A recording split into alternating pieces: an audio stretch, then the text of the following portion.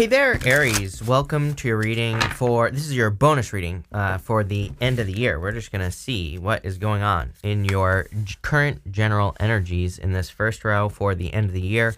You have the coyote spirit that says trust in divine detours. I would say that this could, that there's like some sort of change obviously coming in for you. You have the Three of Pentacles, Page of Pentacles, and the Five of Pentacles. There's something here about your self-worth as well here, Aries, where, I feel like you're being led to do something that either increases your self-worth or kind of makes you believe in yourself a little bit more. Some sort of physical change as well I'm getting here, Aries. It's like you feel better. Some of you, it's like you could be changing your hair or something like that. You have Leo here. Leo kind of always reminds me of like hair, and for obvious reasons. And I feel like if you're making some sort of physical change, or I guess I don't know, is that physical? I have no clue. But if you're making some sort of change to like your appearance, then whatever this change is could be making you feel more confident and or it's changing the energy in some way. I'm all about making those changes. Like if it, I'm all about it. If it makes you feel more, if some sort of change makes you feel more confident, more bold, more assertive, I think it's a great thing because it's going to change your energy and make you more successful. I do feel like there's some sort of divine detour here, but I want to see what the next card was. And you have this pig spirit. It says use your mind wisely. So I kind of feel for some of you that there's a change that you've been wanting to make. You have the Three of Pentacles, Page of Pentacles, and the Five of Pentacles. So this change is in your work, is what I would say here. And probably, it's like feeling better at work. Those are the words that are popping into my head here with the Three of Pentacles. That's not really what the Three of Pentacles means, but kind of like intuitively, I get that.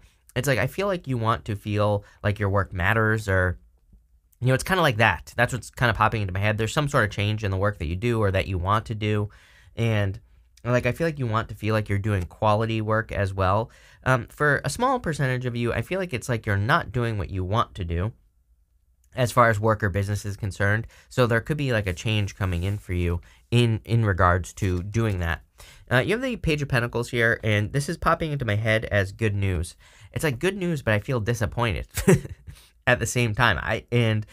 It could be one of those things where it's like maybe you're getting some good news, but you have to be, maybe it's like you have to wait longer or something. Like I feel some of you could be getting some news here. Weird. I've never had a message like that, I don't think, where I feel like there's good news, which is good. You're happy about it, but it's like you're also maybe kind of like a little bit disappointed. I would just say like don't be disappointed, right? I know that's easier said than done, but it's kind of popping into my head as getting news where it's like you're kind of getting something you want, maybe in work or business, but you have to wait longer, or there's like a delay or something along those lines. I don't know. For some of you, I'm wondering if that already happened, right? I'm wondering if there has already been a delay, and you have that trust in divine detours card, so it kind of reminds me of spiritual flat tires. So I feel like this delay was not a no, is what I'm getting on the Five of Pentacles. You might be seeing some sort of delay in your life as like a no, but I feel it's just a not right now, right? And actually, whatever has been delayed, I feel is coming in for you. So, I would keep preparing for something. I get a lot here in your first row, mostly about work though, but also about preparation. Like I feel like you've been kind of maybe behind the scenes preparing for something for a very long time as well. And, it's like, I feel like you've been preparing for something, and now you're finally, and maybe there was a delay, and now you're finally getting it. Let's see. With the Three of Pentacles, you have the Temperance card. Yep. Temperance is about turning one thing into another. With Temperance, we can turn a yes into a no, and a no into a yes as well. So I feel like you need to use your powers of transformation. Temperance is about turning one thing into another. So, don't be afraid to use your powers of alchemy and all that other stuff. I also, again, you have that card that says use your mind wisely. So I would be making sure that you're thinking more positively. With the Page of Pentacles, you have the King of Wands. Very good. I feel like this is you showing up in the reading. I feel like you're showing up in a position of power and strength. You're ready to do the work is what I'm hearing here, Aries. I don't know. I feel good about this. With the Five of Pentacles, you have the Five of Cups. Definitely, again, I feel like it's almost like you took something as a no. But I feel like it's not a no. It's a not right now. And, but this is like already happened. So if you had a disappointment, I feel like you're actually moving towards whatever it is that you wanted, whether it was like a job, a business, or otherwise. Next, in the area of the biggest change that you could be taking right now, or making right now, you have this Step Up and Lead card. This is the new moon in Capricorn. So I do feel like the universe wants you to take the lead in some area of your life. I feel like the universe wants you to take the lead on a change. It's very simple. This row is very simple. Nine of Swords. I'll just show you. You have Nine of Swords, Four of Cups, Three of Swords. The Nine of Swords is a round and round situation, right? Nine of Swords to me is my card of having a nightmare, waking up, and still being in a nightmare. So, basically Nine of Swords says that like a nightmare has to come to an end. You can see, I'm using the Tarot of the Mystical Moments, by the way, and you can see all these eyeballs on her in the Tarot of the Mystical Moments. So I feel for a lot of you that maybe you're like nervous about what people will think if you make some sort of change or, something like that. So I feel like some of you really have to like let go of the fears. You have the Four of Cups here. Four of Cups is a card of disappointments and, kind of a card of contemplation and apathy. I get like more of a needing to take action kind of vibe here. It's like sometimes I feel like the Four of Cups, normally has the Four of Cups in front of him. It's kind of like saying that he has, in this case, she, but it doesn't matter, whatever you are. And it's like you've manifested some opportunities, but he's not really grabbing on to those opportunities. He's not making any moves. And I kind of feel this is saying like, okay, you have some ideas, you have some plans, maybe something didn't work out, but now it's time to take action. It's time for you to like jump onto something. You have the Three of Swords here. Some of you could have experienced heartbreak or could be experiencing some sadness from the past. What I would say here is that going Three of Swords, Strength to the Devil, I feel some of you could have been dealing with like a manipulative energy or a toxic person.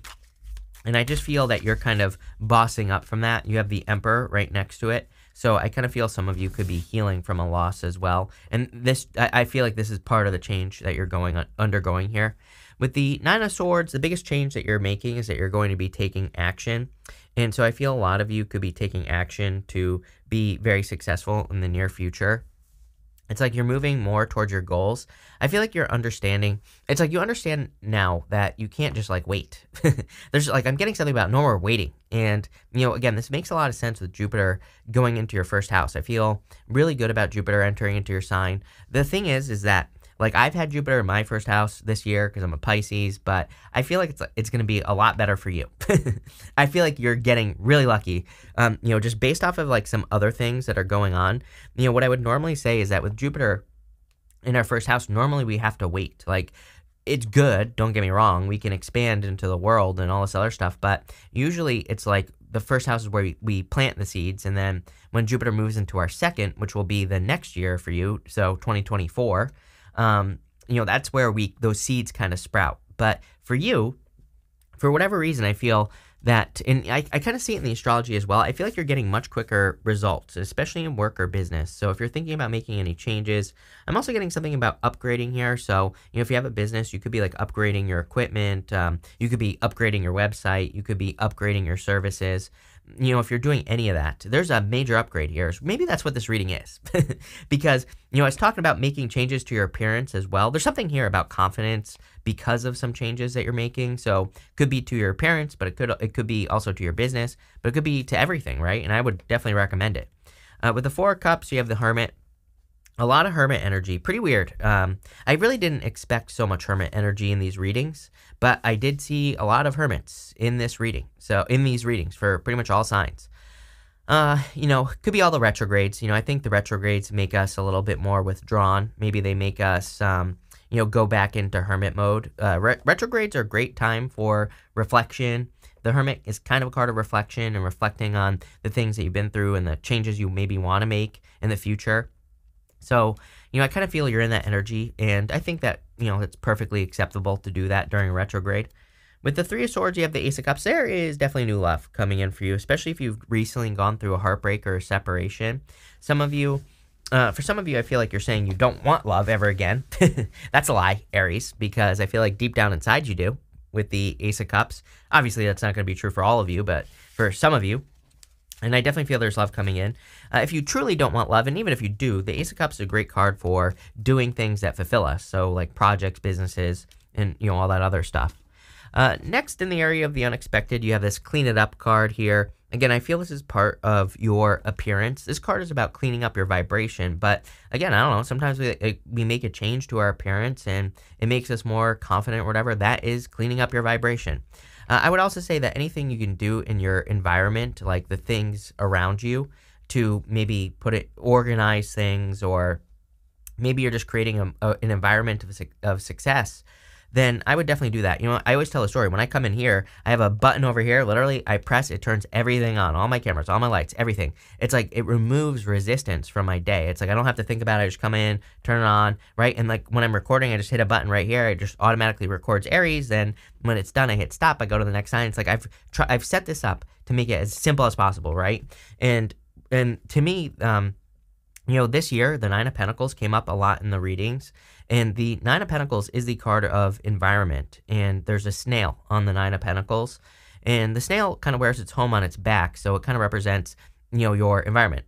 And I would say this row is definitely saying to me, if there are things you can do to make your environment an environment of success, I would definitely do that. There's a book by James Clear, his habit book, and he talks all about this. I can never remember the name of it. It's like The Power of Habit, or I don't know. It's by James Clear. If you're interested, just look up James Clear Habits, and he has a book all about it. And this row is kind of reminding me of that. That's why I'm babbling on about this.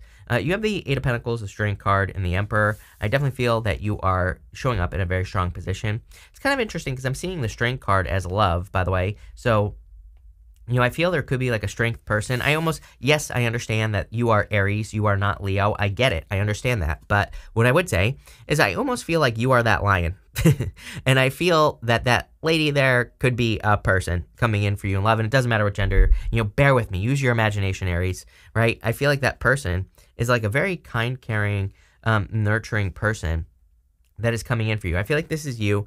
There's two Emperors in this deck, by the way, and I love this Emperor, this version of the Emperor. The other one is a little bit more like negative. It's like kind of like the controlling side of the Emperor.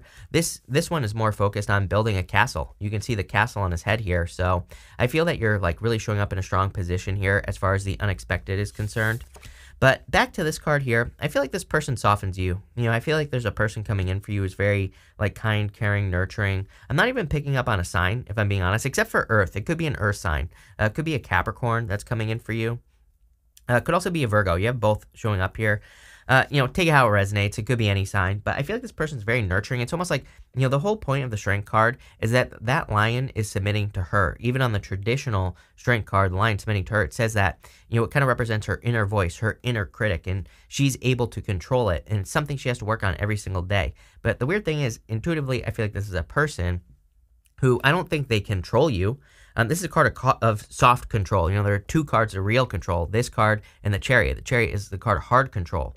But she doesn't really have to do anything. So I almost feel there's like a force, a person that's coming in for you that kind of like softens you, that you feel good around. Like I don't know, it just feels good. So I definitely like that. I also feel like this is saying that you've been very patient for an opportunity. Right next to it, here you have the Ace of Pentacles. So I feel you've been kind of patiently waiting.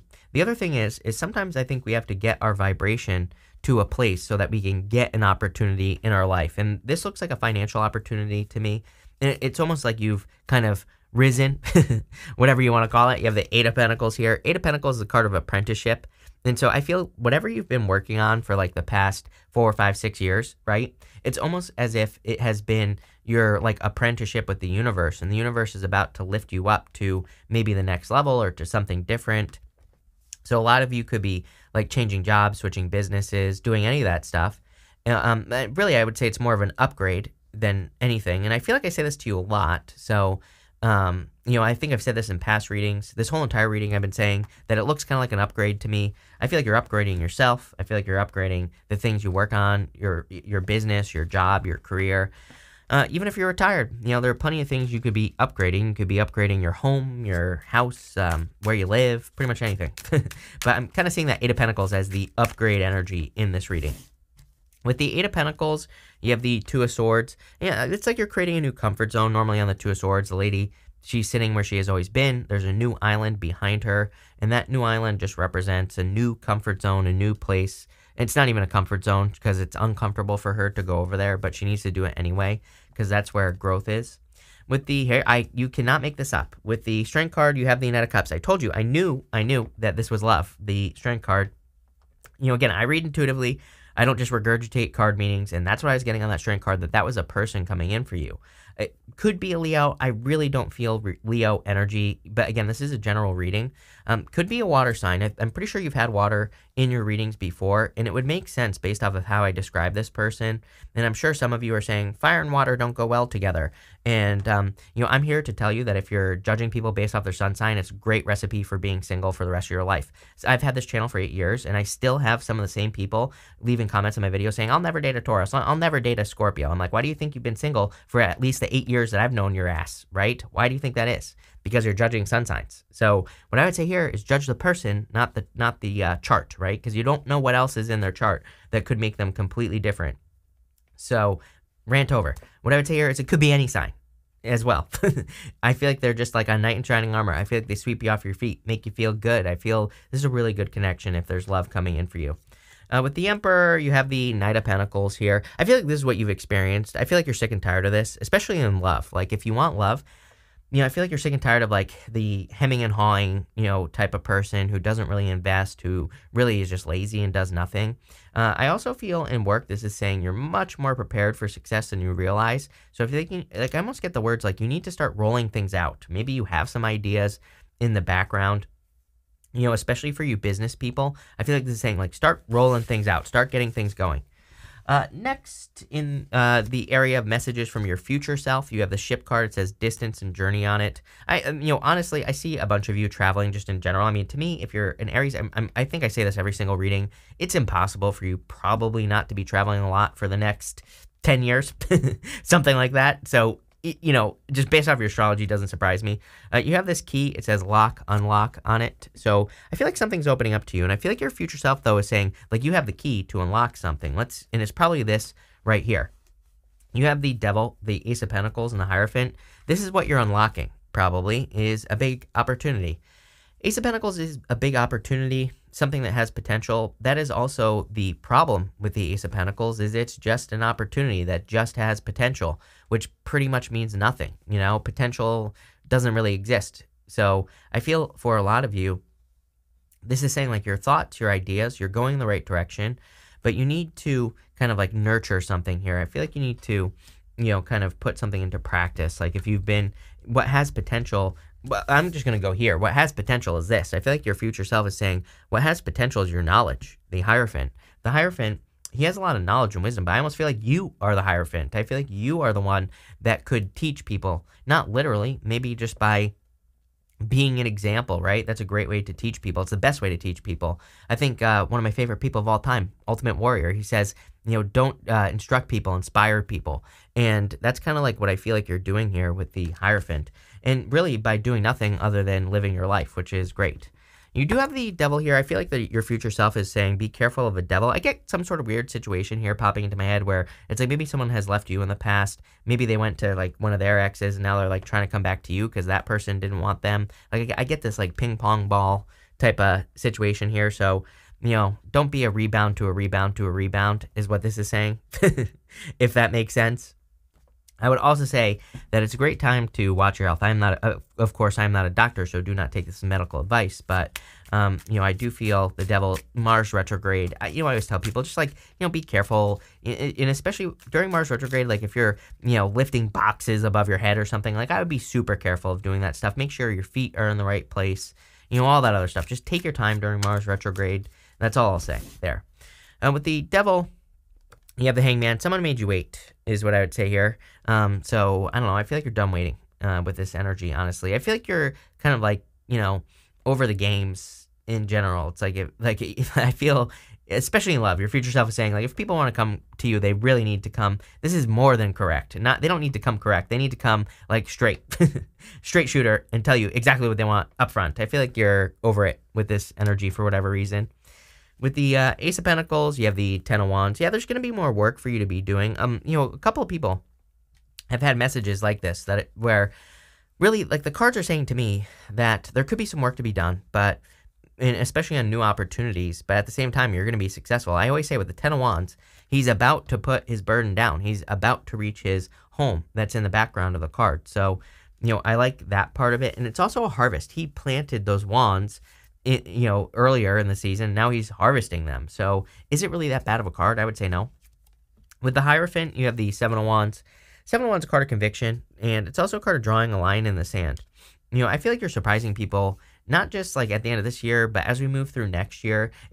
This is kind of popping into my head as something that is more coming in for you next year, is that I feel like you're surprising people with the fact that you're kind of putting up really strong boundaries with that Seven of Wands. And even to the point where I feel like you're kind of drawing a line in the sand, and I feel this is surprising people. Maybe you've had some people who are like in and out of your life and you're not allowing it anymore. So I kind of like that.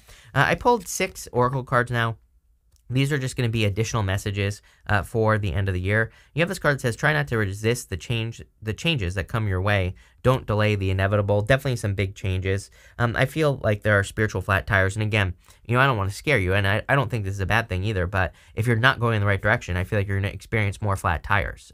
So I would pay attention to that. I would also pay attention to the warning signs as well. It's like there might be little things happening here and there. I don't think, again, this is not a scary thing. I want to stress that, but it's like sometimes I think things happen. I'll just tell you, it's like, a couple months ago, this YouTube channel got taken down by accident, but it still kind of made me a little bit nervous, right? It still made me start working on some other things that I've been putting off because I just don't want to get caught with my pants down, right, Aries? So I kind of feel like this reading is saying don't get caught with your pants down in some area of your life, especially if you're getting little warning signs like that. Like that was a warning to me. I don't think anything's going to happen, but I'm also going to prepare, right? You have this card that says there's still time to change the road you're on. It's never too late. Definitely some sort of change coming in for you, clearly.